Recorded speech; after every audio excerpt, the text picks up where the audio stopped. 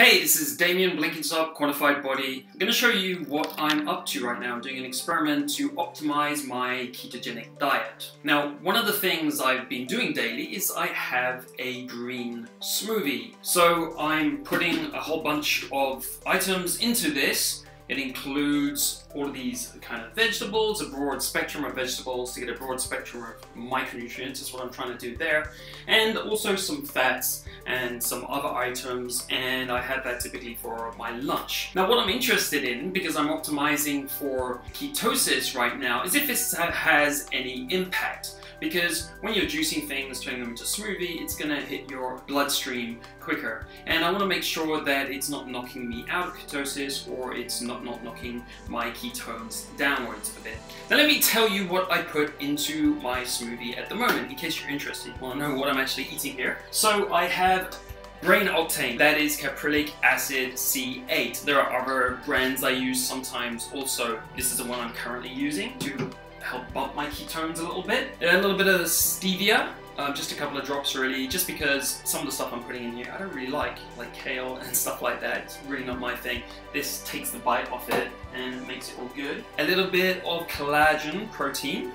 CalMag, calcium magnesium. For one reason, it's a trick that I got from Dave Asprey, the Bulletproof executive. This is to reduce the potential or risk of having issues with oxalates, because it neutralizes some of those. So just as a precaution, I put a bit of this in each time that I'm making this. The other reason is that I'm following the Walsh protocol still from William Walsh, if you saw it in episode 2 of the Quantified Body Podcast. I'm still optimizing for that, and I have to take CalMag every day to adjust some of my blood markers that weren't optimized. And I'm optimizing my brain chemistry. This is going to help also. I have to take it every day anyway, so it's kind of synergistic, and I like efficient things like that. Okay, this stuff, this is just for taste. This is awesome. Macadamia oil. I've fallen in love with this for the past month. I take it in my coffee. I take it with eggs. I take it with everything. I mean, I love this stuff. Maybe I'm taking too much of it, but I'm putting this stuff in a lot of things. Avocado oil. Not so keen on it, but you know, I throw it in to mix up the variety there. And I got some butter, gonna put some butter in. Why put some fats in a smoothie? Because some of the vitamins and micronutrients you want in it, they're fat soluble. So you're gonna get more of them if you have fat. And I'm on a ketogenic diet right now, so I'm putting fat in everything anyway to make sure I'm hitting my markers for the day. And then I simply have a different variety of vegetables every day. So I have some celery here, I got some lettuce, I got some kale, I got some peppers, sweet peppers, and I got some broccoli, and I got some parsley, and I got some mint. I really like mint. I think this is a really good thing to put into smoothies if you're not doing that already. So that's what I'm going to put into my smoothie today, but what I want to tell you, or what I want to show you rather, is what it's actually going to do to my blood glucose and my blood ketones. So what I'm going to do is I'm going to take a baseline reading right now and show you what it is in my current state. And just so you know, this is around midday, it's 2 p.m. where I am right now. And the other thing I'm going to be doing is I'm going to be taking, at every 15-minute interval after I've had my smoothie, I'm going to be taking those readings again to see what the curve is, what's going to happen with my glucose, and what's going to happen with my ketones. So because I'm in England right now, I'm using a Freestyle Optium Neo. Okay, in the US you can use a Precision Extra, exactly the same device, actually, by the same company, Abbott. So just setting this up here, I'm going to take my blood glucose first. So that is 4.6 millimolar, English units there.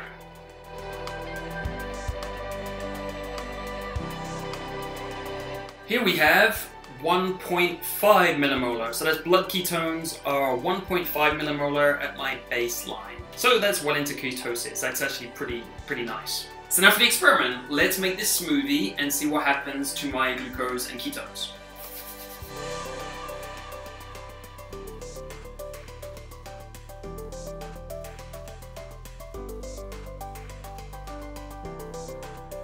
They have a nice big mess of fat and vegetables in there. What I love about this is it's also pretty efficient.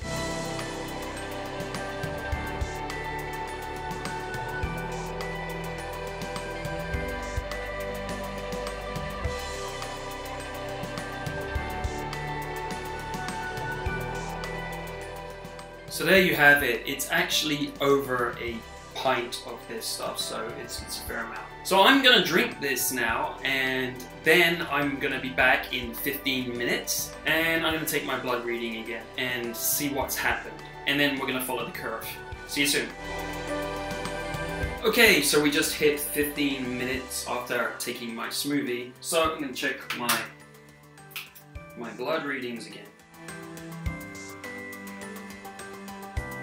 Oh, so my blood glucose just went to 6.2 millimolar. Right, obviously I'm going to be doing some optimizing and some changes here. But we're going to go through and we're going to show the whole thing anyway. So that's my blood glucose. Now let's look at my blood ketones.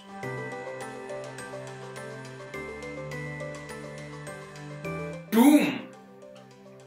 Ketones. Not really changed much at all, 1.7. Now maybe that's some of the caprylic acid working for me there. I can see it's like bumped up slightly. So I'll see you back in 15 minutes. Okay, we're now at 30 minutes. This is a lot of finger pricking. So I'm taking my next reading.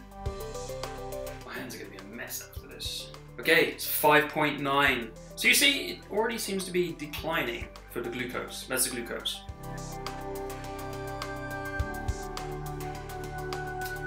And the ketones just slightly bumped higher at 1.8, that's at the 30-minute mark. Okay, we're now 45 minutes into this, gonna check again. Blood glucose first. Interesting, 5.9. That's the blood glucose, 5.9.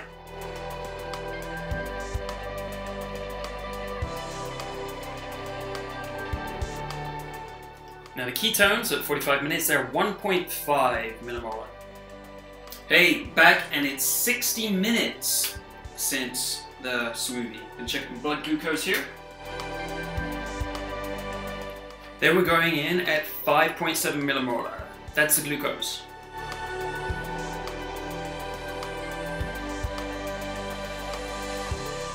Ketones are slightly down. We're down to 1.3 millimolar. See you in 15.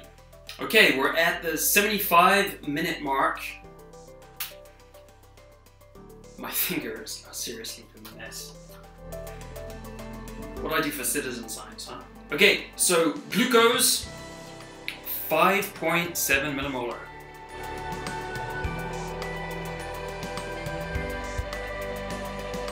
Ketones, 1.4 millimolar. Okay, here we are at 90 minutes. So you think between 90 minutes and 2 hours it should start settling down. 5.2 millimolar, that's for the glucose.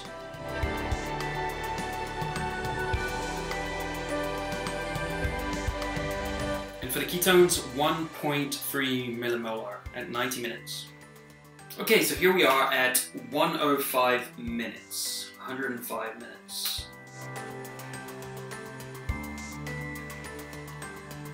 Here we have a response of 7.3 millimolar for glucose. I'm going to double check that because I'm not sure how that is.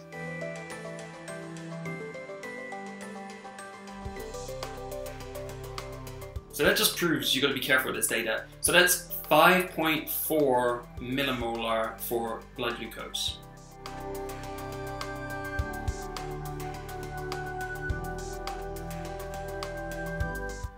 And we have 1.6 for the blood ketones. Okay, let's quickly sum up what happened here. My ketones throughout the whole of the experiment stayed over 1 millimolar. So that's what I consider optimal, to stay over 1 millimolar. And they also were far above 0.5 millimolar, which is where I really don't want to go below that. That's the level of nutritional ketosis. And that's the hard blue line here, and you can see I'm well above that.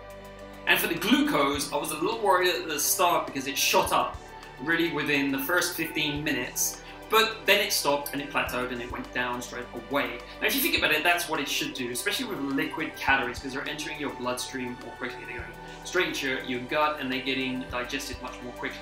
So with a smoothie, that was actually my concern, that it would spike it too quickly. But it went up to around 110. You can see it stayed below the 120 line, which is really like where I don't want to go over too much.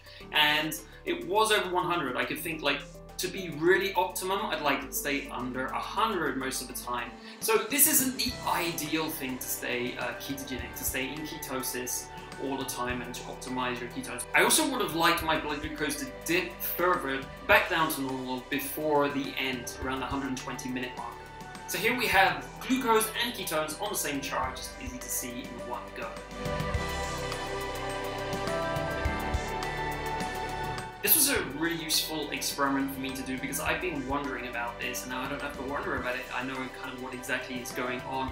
If you have some kind of smoothie or juicing and you're trying to stay in ketosis, then this is something you could think about. And remember, I added fat and C8 caprotic acid to this. So that should have had a combined good effect in terms of raising my ketones a little bit and also keeping the glucose from spiking too much.